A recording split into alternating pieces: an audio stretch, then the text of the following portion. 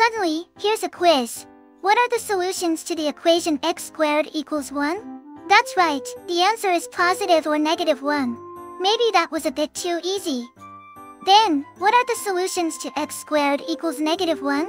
Within the real numbers, there are no solutions. But in the complex numbers, the answer is positive or negative I. Lastly, what are the solutions to x squared equals 0? The only x that satisfies this is 0. Whoa! What's this? This is a dual number. Metan, what's gotten into you all of a sudden? This epsilon squared equals 0. But it says epsilon is not 0. I don't really get it, but something's starting. The only number that squares to 0 is 0. So this epsilon shouldn't exist. You're right, that's how we usually think. But what if we assume such an epsilon does exist? What are you talking about? This is quite similar to the story of introducing imaginary numbers. There's no real number whose square is negative 1. But what if we assume such a number exists?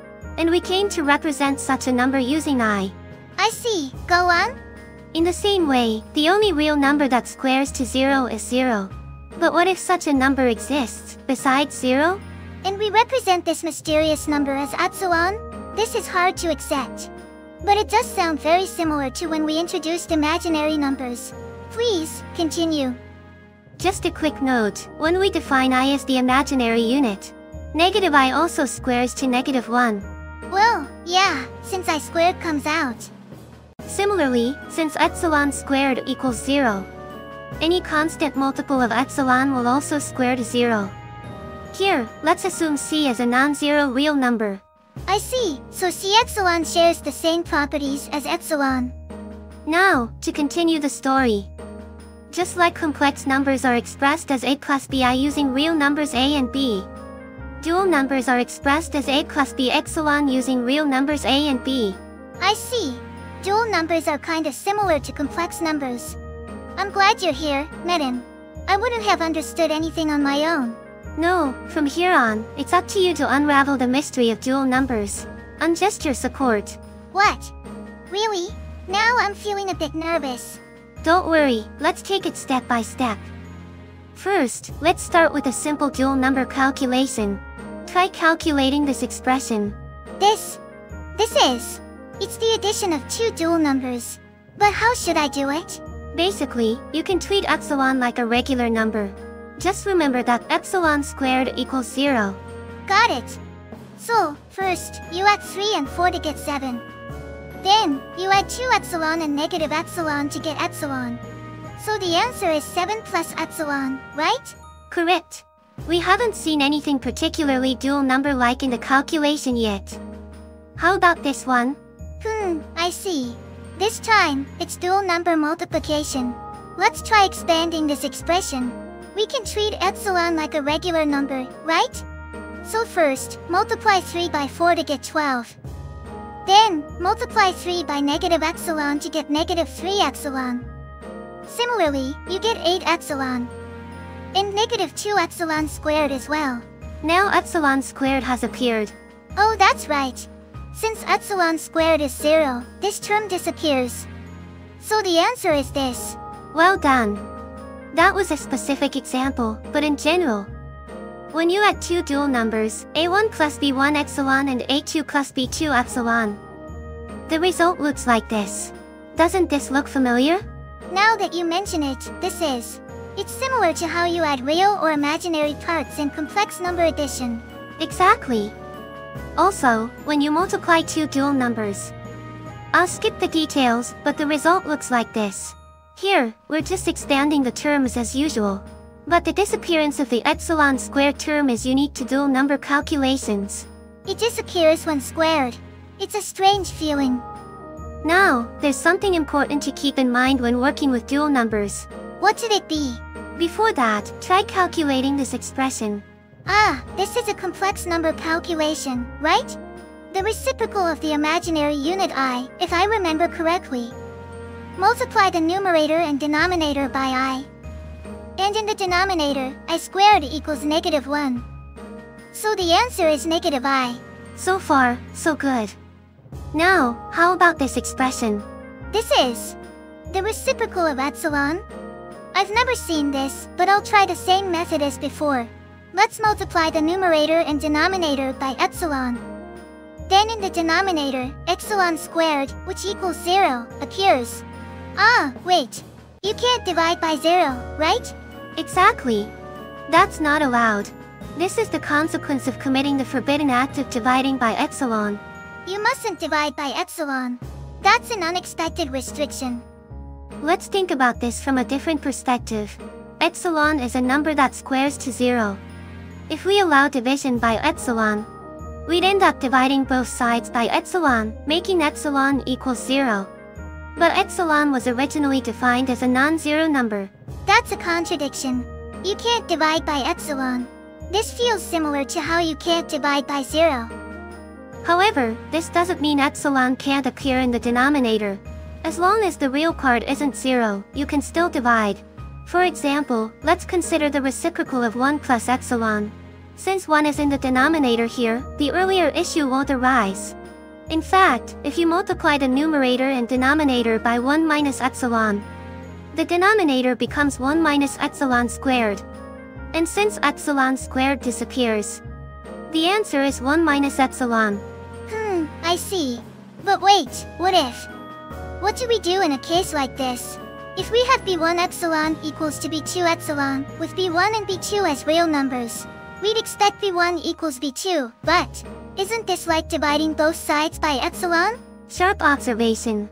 It does look like we're dividing both sides by epsilon, but here we're just comparing the coefficients of epsilon, so it's better to think of it as something different from division. Got it. Have we solved the mystery of dual numbers now? No, the world of dual numbers goes much deeper. Next, we're going to explore the geometry of dual numbers. The geometry of dual numbers? We're going to examine what shapes look like in the world of dual numbers. But jumping straight into dual numbers would be tough. So let's start by reviewing the complex plane, where we plot complex numbers. Metan, weren't you supposed to be just support? It kind of feels like you're the main character now. Well, don't worry about it. Now, a complex number z equals x plus yi corresponds to a point on the xy plane like this. The absolute value of z, or the distance from the origin, can be calculated as the square root of x squared plus y squared. This can also be expressed using the complex conjugate z bar. If you calculate the inside of the square root, the complex conjugate of x plus yi is x minus yi, so it looks like this. And when you expand the expression, you get x squared equals -1 here. Therefore, the answer becomes x squared plus y squared, proving that the formula is correct. Now then, Zundamon. Yes. In the case of dual numbers, how would this work? I don't know, but I guess I have no choice. I'll give it a try. Let's first consider the dual number z equals x plus y epsilon. If we plot this on the xy plane, does this look about right? That looks good. Can you calculate the absolute value of z using the same method as before? So this time, this expression defines the absolute value, right? Then, well, let's go ahead and calculate what's inside the square root. Just like in the complex case, let's consider the conjugate of the dual number x plus y epsilon to be x minus y epsilon. If you expand this expression, you get this. And since epsilon squared equals 0, the answer is just x squared. Y disappeared. Well, that's fine. So, if you plug this result into the formula for the absolute value of z, the answer is the absolute value of x. In other words, the absolute value of a dual number z is the absolute value of its real part. When calculating the absolute value, epsilon is ignored. This turned out to be a very interesting result. Like we saw earlier, epsilon seems to have properties similar to 0. It's like 0, but not exactly 0. Perhaps we could say that epsilon represents an infinitesimal. Alright, let's move on. Now, Zundamon. Based on what we've learned, can you draw the unit circle for dual numbers? The unit circle for dual numbers? Let's start by thinking about the complex case. In the complex plane, the unit circle is the set of points that are a distance of 1 from the origin. In other words, it's the set of complex numbers with an absolute value of 1. So, what about dual numbers? For a dual number to have an absolute value of 1, the absolute value of the x-coordinate must be 1. So the x-coordinate must be either 1 or -1. In other words, these two lines combined form what we would call the unit circle for dual numbers. At this point, it doesn't really look like a circle anymore. This also turned out to be an interesting result. It seems like the geometry of dual numbers opens up a strange new world. By the way, what are dual numbers even useful for? What are you saying, Zundamon? But I guess I can understand why you'd feel that way. So, to finish up, let me introduce an important application of dual numbers. In fact, dual numbers are closely related to differentiation. What? Let's start with a simple example. Consider the function f of x equals x squared. If you differentiate this function normally, you get 2x. On the other hand, if you extend this function into the world of dual numbers, and calculate f of x plus epsilon minus f of x, this essentially means x plus epsilon squared minus x squared. And if you extend this expression, you get this. The x squared terms cancel out, and epsilon squared also disappears. So the answer is 2x epsilon. And you can rewrite this as f prime of x epsilon. I see. It seems like dual numbers are related to differentiation. But isn't this just a coincidence? Let's generalize the discussion a bit. If we take n to be a natural number, what happens for f of x equals x to the n? When you differentiate x to the n, you get nx to the n minus 1. So, f of x plus epsilon minus f of x is the same as x plus epsilon to the n minus x to the n. But how do we expand this again? Using the binomial theorem, the first two terms of x plus epsilon to the n look like this. What about the other terms? In the other terms, epsilon appears more than once, so they all become 0. I see. Then all that's left is to subtract x to the n. So you're left with just this. There's differentiation here too. It doesn't seem like this is just a coincidence. That's exactly right.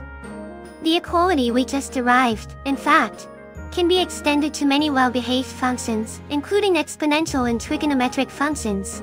This is a known fact. Wow, really? We'd normally need a rigorous discussion about dual number functions and convergence, though. And if we switch the left-hand side and the right-hand side of this equality, you get an equality like this. Now, let's formally divide both sides by epsilon. As we confirmed earlier, you're not really supposed to divide by epsilon. But by doing so anyway, don't you notice something? This is. It looks similar to the definition of a derivative. Good observation. Yes, this closely resembles the formula for the definition of a derivative. In particular, epsilon corresponds to h in the derivative definition. And since we're thinking about the limit as h approaches 0 here, in this sense too, we can think of epsilon as representing an infinitesimal. However, this equality has epsilon in the denominator. So in practice, use this other equality instead. I see, so that's what this formula meant. Dual numbers really are deep. Thank you, dual numbers. I probably won't use you, but take care. Please do use them. Looks like it's about time. Well then, take care everyone. See you again.